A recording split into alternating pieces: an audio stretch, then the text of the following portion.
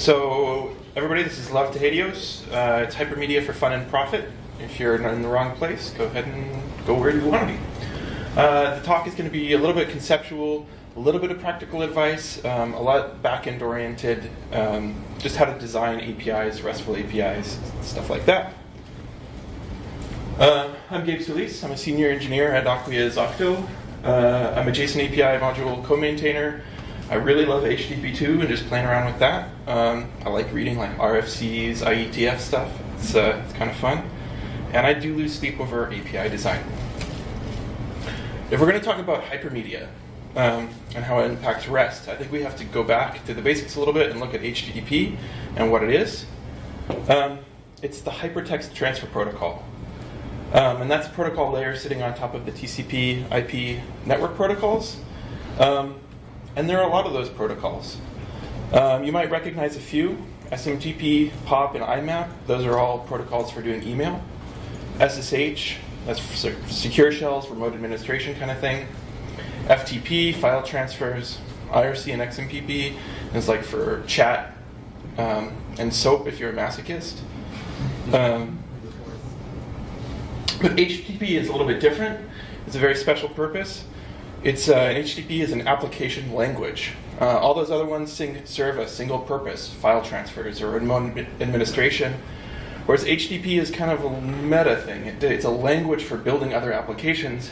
And so you kind of see that reflected in like our modern day stuff. You see Gmail is on port 80. It's email, and if you're sending like Gmail to Gmail, it's not really using like SMTP or POP or anything like that. If you look at Slack, it's kind of like IRC or SMT or XMPP over port 80. It's using HTTP again. So with HTTP, you can build all the things that you do with those other protocols because it's a descriptive language. So what does that really mean? The more technical definition is that it's an application protocol for distributed, collaborative, and hypermedia information systems. And we're going to dig into it. So if HTTP is an application language, what's its vocabulary? So the vocabulary is basically a resource. A resource is just a unit of information. It's a concept, it's a thing. It can really be anything you want it to be. There's no precise definition.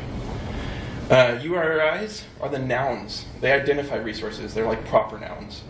Methods are the verbs that describe operations on those resources.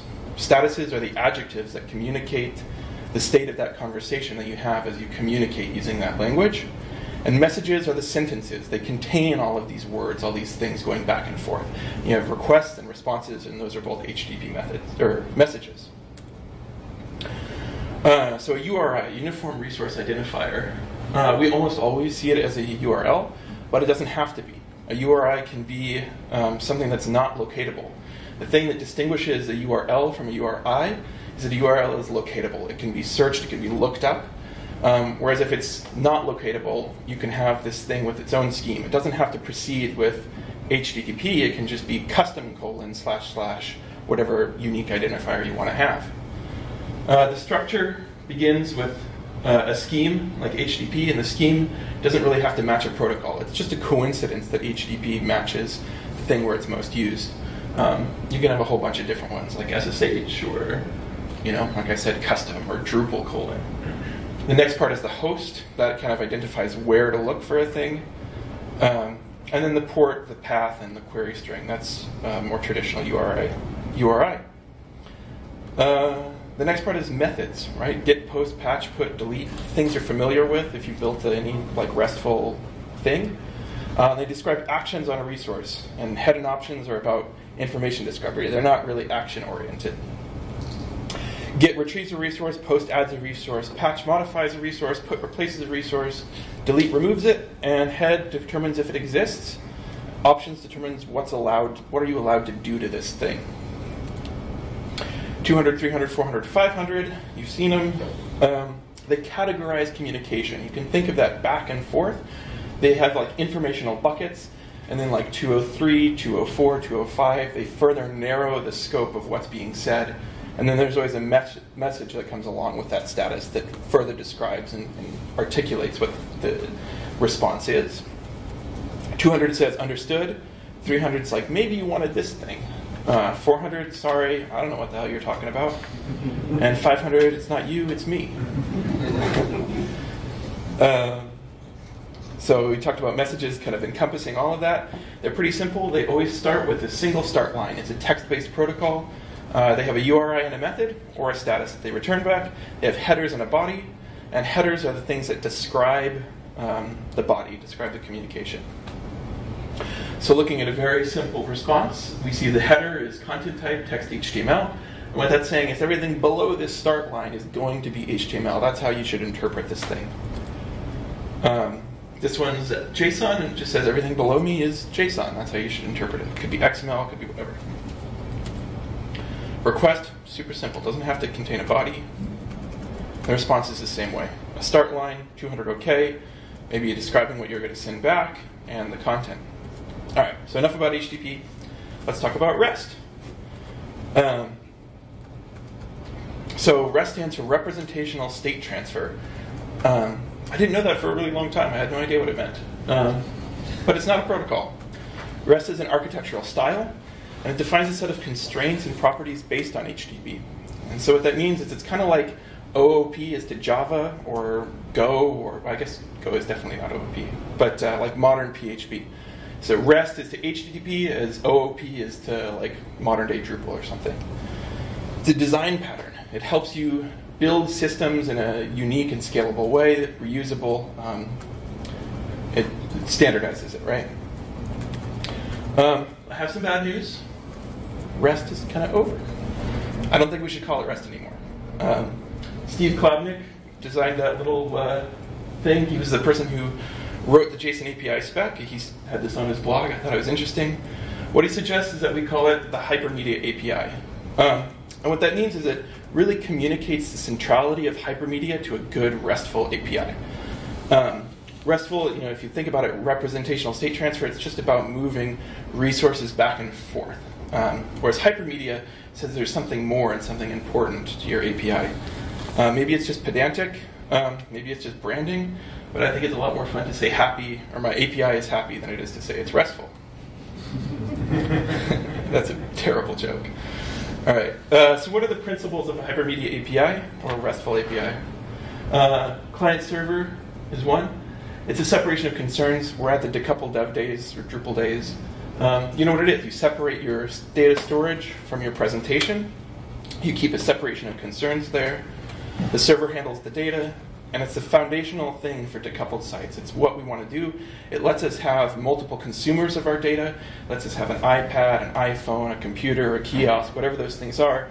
By isolating the presentational details of that device on the client, you can keep the storage of that data more uniform so that it can serve all those different needs better. And of course, it's becoming more and more relevant, right? Proliferation of devices. We saw a talk earlier today about all the kiosks and museums. It's becoming more and more necessary to think about your sites in this way.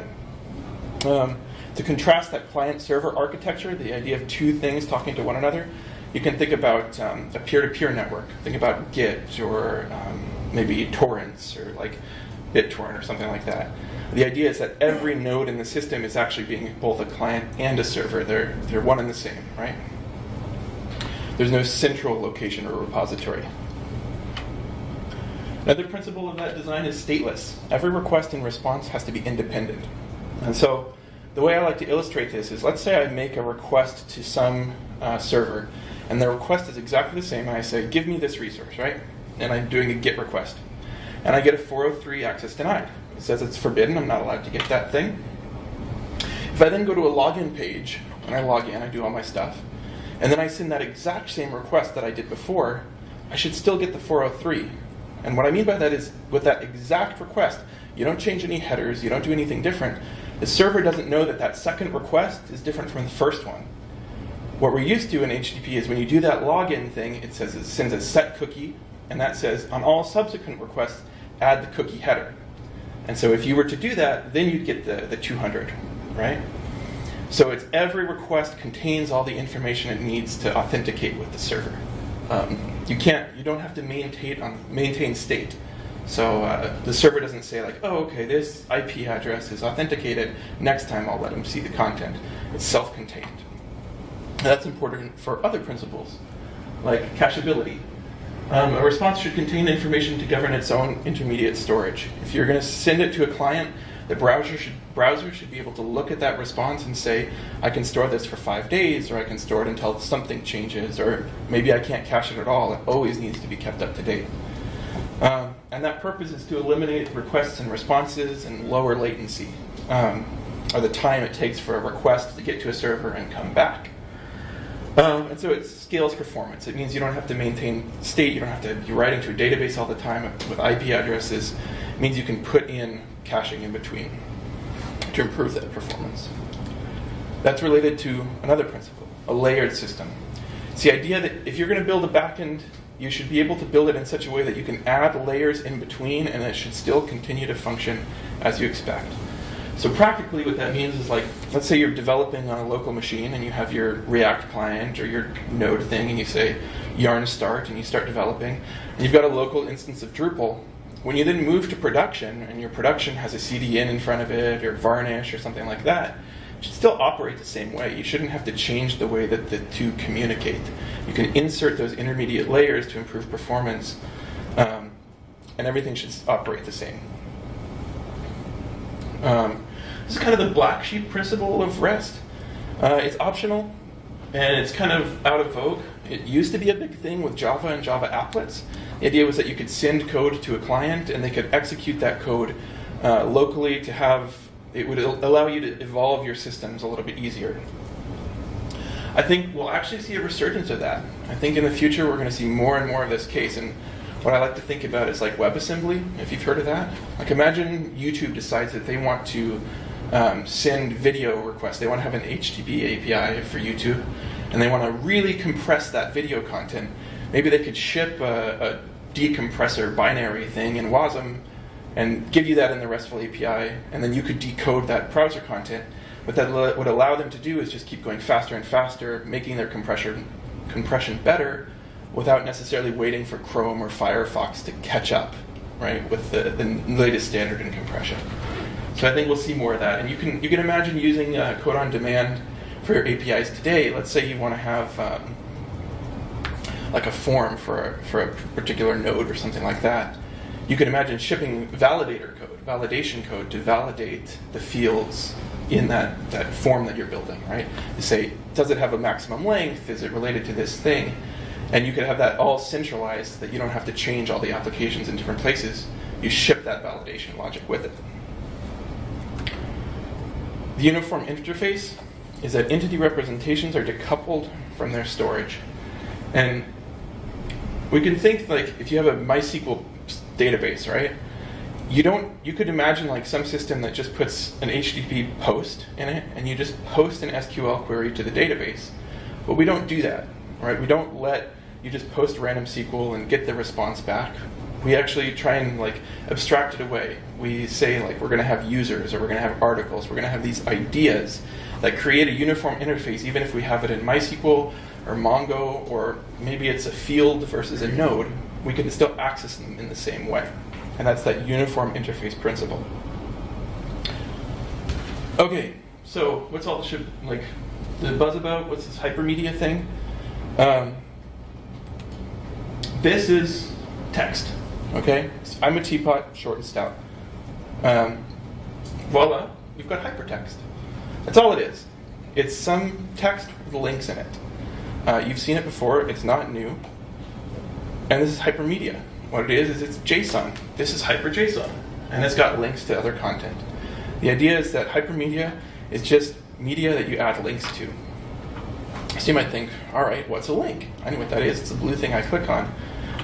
It's a lot more than that. A link can be viewed as a statement. It takes the form, this URI has a relation type, resource at this URI, which has target attributes. A little bit more simply, it's like this web page or this resource thing has a link that means this to that place over there. And I'm going to just give you a little hints about what that thing over there is. A link relation type identifies the semantics of a link. What's the relationship that this link represents? If we look at these two examples, we've got, we can imagine this on some page, and we are providing a guide. And in that rel attribute there, we say it's help. And that means this thing represents help. This is where you get help for this page. The next example says, here's cart forward. What is that thing? It's a link to my cart. My cart would tell everybody, this is the thing that goes to my cart, whether I'm Joe, Bob, or Sally. My cart remains the same, but the link can change. A target attribute just hints information about that linked to resource. So we can look at that same example again, expanded with some more attributes. And what we can see here is that hreflang describes says, well, this resource is available in English, French, and Spanish. Same with the my cart thing. We can say the title of that cart should be checkout. So you might be able to use that to inform the text that you put into a button or something like that. Hypermedia is the foundation of the web. The web is based on hypermedia. So what does that mean? We can think of the web as just a graph of things, nodes related by edges. And those nodes are resources, and the web pages are the web pages, and the edges are those links between them. So let's take a common example, right? Here's index.html, and it's your standard thing, and it has a link. And that link doesn't have to be in an A tag, it can be in an image tag, and it says the source is hero.jpg. And so now we're saying this index.html is composed of something more. It also has the hero. Perhaps it also links out to style, and that style lives up in the head of the HTML document. But that too has links. That's Hyper CSS.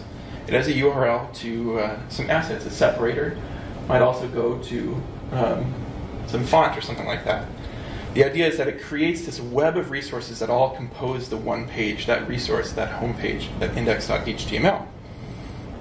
So we're used to thinking of, the web more like this, that idea that there's a home page and there's another page over here. It maybe has posts or about, and that links to an individual post and another individual post. But those are the same thing.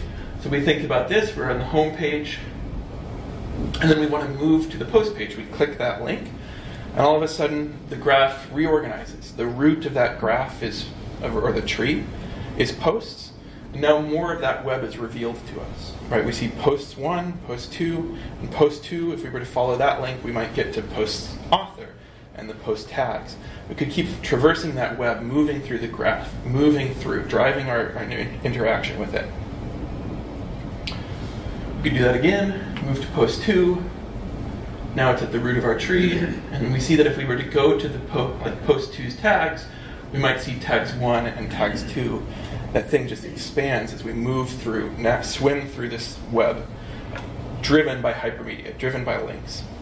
And I did a little trick here, right? We started with index.html and the hero image and the fonts and stuff like that. We moved to a traditional website, and now we also see that this thing looks just like a REST API, right? It's all the same. And so your API is that interconnected bit of resources, just like a home page is, or just like a website is. It has connections between all the resources there. So going into more depth on what an API might provide, you'd see API/content. That might be a listing of content, a listing of nodes in our terms. And there might be a link to a schema, there might be a link to a second page of those resources, and that within that content you might have a direct link to the comments for item 1. You could follow that through, you'd get page 2, you get page 2's, or the posts on page 2's comments, might follow page 3, and you'd see that there's a page 4, so on and so forth, but maybe there's not comments, right? There is no link to a comments for that page 3. And then maybe there's no more links, right? You can't follow that any further, and you get a leaf on that tree. So I want to talk about how that relates to difficult questions in API design.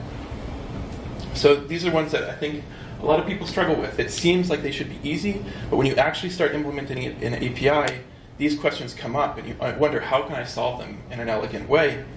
Like, how many pages are there? Am I allowed to delete that thing? I know that if I send a delete request, that's how I do it, but can I? Will I get a 403? Is my shopping cart empty? Right? Can I make a bank withdrawal? Does it have funds in it, in other words? a lot of questions, how should I structure the URL of an API? What should I worry about, if it's /host/ID/ something? Do I need to worry about that? And if so, how do I do it? How do I use pretty URLs in my application? If you've built a more content-oriented site, not something that might be on a phone or something like that, you've wondered, like, this thing is super ugly. It's got a UUID on it. It's not something that's SEO friendly. How do I use those pretty URLs? Or how do I represent variations of a single thing, right? Whether it's revisions or translations, does that have a separate URL? And if so, how does it work? How do I add an item to my cart? So the answer to that is that we can drive that client-server interaction through Hypermedia. HATEOAS, whatever it is, Hypermedia is the engine of application state. So HATEOAS is like hyperdrive. It's an engine that drives this interaction. It moves things forward. It helps you traverse and swim through that tree of resources, that web. Using Hypermedia, we can provide related resources. We can provide available variants or available actions. And if we're using Hypermedia, we can solve all those questions in elegant ways that are standardized and reusable and allow you to write JavaScript clients for one application that'll work for another. So what kind of things would related resources be? So we can think if we were on that content page, a related resource might be the next page, the subsequent page. If we were at the end of those pages of collections, we might have a previous, and that's related in some way. The first and the last pages of that same collection, maybe an entity's author is related in some way. Similar products, contextual resources. So there are other resources, but they contextualize the thing we're on. So it might be tags or categories. You might say, I have a node and it belongs to an article. That's a node type, right? Links can tell us that information. What do I mean by available variants? I kind of hinted at it before. Revisions, translations, product variants, small, medium, and large, red, green, or blue. I should say I know almost nothing about commerce, so this is just in the abstract. Available actions, like can I add to this collection? Can I remove this thing? Can I revise this thing? Purchase, pay. Can I relate resource A to resource B? And what does that mean? Might be like the add to cart button, right? Okay, so those things I'm talking about, what are those examples? So we can think like of an Instagram homepage and you want to implement that infinite scroller. How do you know when to stop? You might decide that 25 items make sense, but is that everything that's available? What if there's only 12 available? What if there's 25,000? How do you know when you've reached the end of that thing? We can use links to communicate that, right? In the response document, you can add that next link, and you can always just check, is the next link there or is it not? If so, I know whether it exists or it doesn't exist, if I should keep paginating through this. Because the resources in your collection might change. If you've got a distributed backend, you might say, like, I want a page of 25 items, but maybe you only get 23 because something was taking too long. So by using this Hypermedia, we can solve those problems of distributed backends or client code that would take too long to run and they didn't have time to fill your response with all the items. The last page would just let you jump to that end item. Also, I talked about contextual links, right? Or things that relate. So if we look at this thing, this data is probably just providing a collection of birds, right? But what if we only wanted birds of a particular family, right? Birds of paradise, crows, ravens, and jays. We could use links to represent those, to transmit that thing. If you go to this URL, you're going to have just birds of paradise. If you go to this one, you'll have just crows, ravens, and jays. You can use that attribute, that title attribute that we saw in the link definition earlier, to give it a pretty name. It doesn't have to be Paradisidae or whatever. You can actually give it a thing, and you might use that in a menu. Menus are another hard problem in decoupled sites. You can make use of link attributes to solve that problem. here's something I just went to this morning to grab a screenshot. It's like a configurator for buying a new Mustang, right? You have these variations of the same product. It's, you know, black, green, red, blue, whatever it is. How do you communicate things about doing that variation, right? So, for example, if I choose to change the color, I might have a price change. It adds cost to my thing. I could add that logic in some way to my client. I could say, go fetch this resource over there and figure out what that variation costs and add that logic in my client and display it here. Or I could just put it as an attribute of the link to it, right? I could say the cost of this resource, this other paint color, this other variation, it's an attribute. That's what it is. It's cost. And then I can display it here without making complicated logic, and the server can change that quite easily. And if the way that you want to fetch that changes, you can still present it in a way so that the client doesn't have to be updated. So how would that look? You know, maybe we've got a site that sells t-shirts. The href is the URL, the URI. It says this is the variant. It's at 1/A.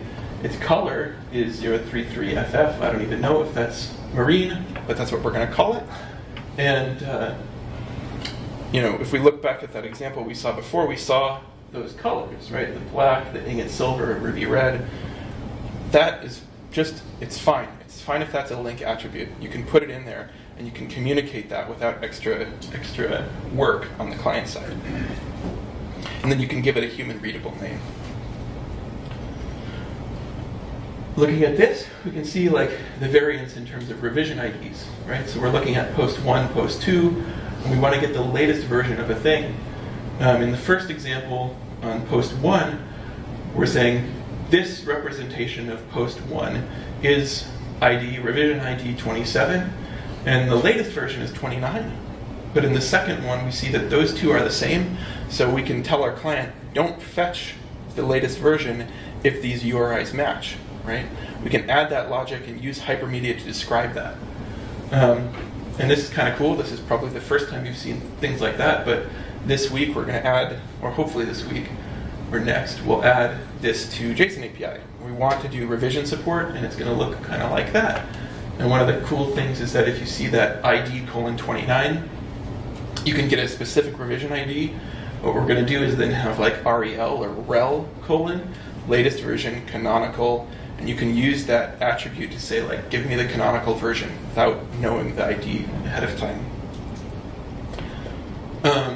What about this, right? We've seen this this thing before. Look at those edit links, right? You know that I just happen to be an admin here, but what if you're trying to implement a second front end where you're only allowed to delete your own nodes, right? You could hard code logic into the client that says if my user ID is equal to the UID of the node, then don't show a delete link, right? But what if that changes over time? What if it's like I can delete my own nodes for the first 5 minutes, and after that it has to be kept archived or something like that? The trick there is that you can use links to describe that. You can say add the link object, give it a title of edit and a relationship of edit. That relationship has meaning. It can inform your client, this is the place I go to edit this thing. Or, on this second one, I'm allowed to delete it. And there's something new there, right? We see that Drupal : / link relation. This thing doesn't exist.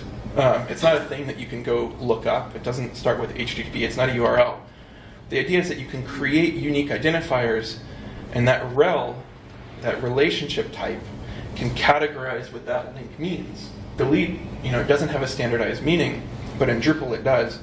So if you're building an application, you can create your own relation types and document that fact. You can tell implementers of the client, whether it's on the phone or the browser or anything, you can say, when you see this specific rel, this relationship, it means this. You can program logic around that, and you can make whatever you want. It doesn't have to be like a list of registered relation types. You can customize them to your needs. And they can tell you things like, what are the methods that are allowed for that? How do I do it? How do I present it? So here's another kind of hard problem thing. What if that was out of stock, right? And so that add to cart button has to become add to wish list. Again, the links can help you there. So here's one case. You can imagine you ask for that page, that representation of the product, and it says there's an add to cart link. And you can put it there, and what that tells the client is it's in stock, right? But you don't have to code it. It doesn't have to make an HTTP request to your backend storage thing and find out what's the quantity of things available. It's either that link is there or it's not there.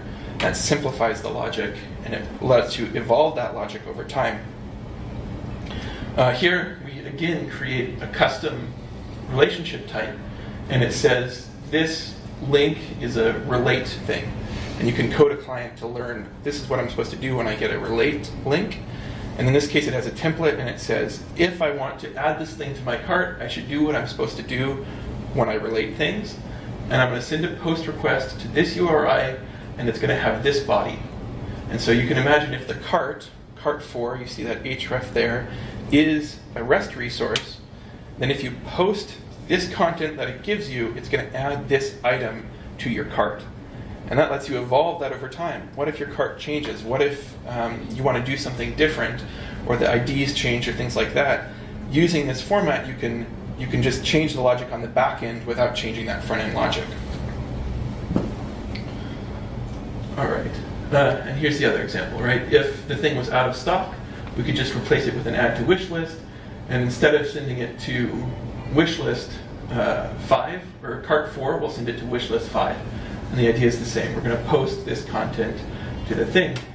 And in both cases, I'll point out that under that self thing, there's a CTA.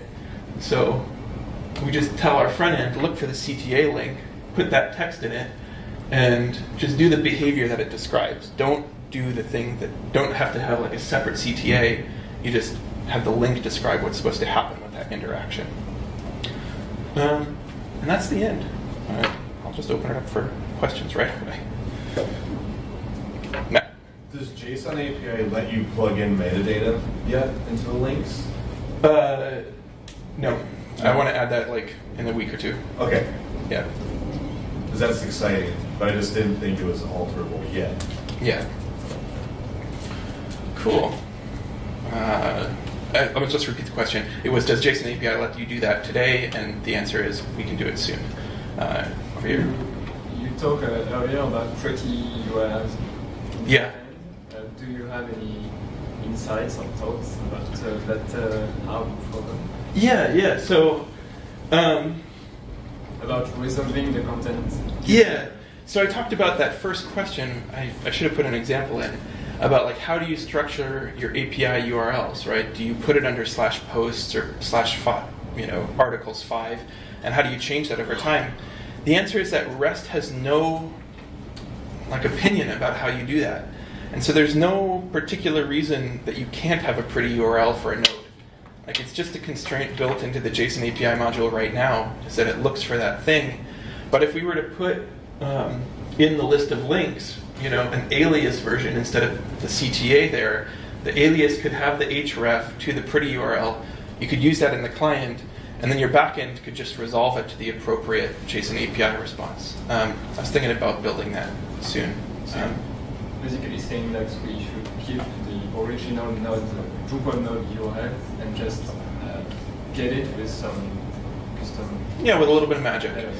And it's not wrong. If your URL is not node/article/5, it'll work. It doesn't matter. If you're using Hypermedia well, your client should be able to adapt to a different URL structure without issue. Peter. Can you just talk a little bit more about revisions? I know right now we're having trouble even not being able to create a revision when sticking it with JSON API or updating it, actually. Are we just being dumb in how we're using it that we can't even create a new revision right now? And what revision support are you adding? You're not being dumb. It doesn't work. I would encourage you to file an issue or add to the current one. There's one, the title is just revision support, and that opinion would be great. I keep forgetting to repeat the question. It was just, can JSON API create new revisions? And the answer is no. Right now, this initial thing that I've shown with the resource version equals, it is read-only. We plan to do read only first and then write afterwards. But yeah, we just need to make it work. It's not you, it's me. 500. All right. Any other questions? Cool. We'll enjoy an extra long lunch.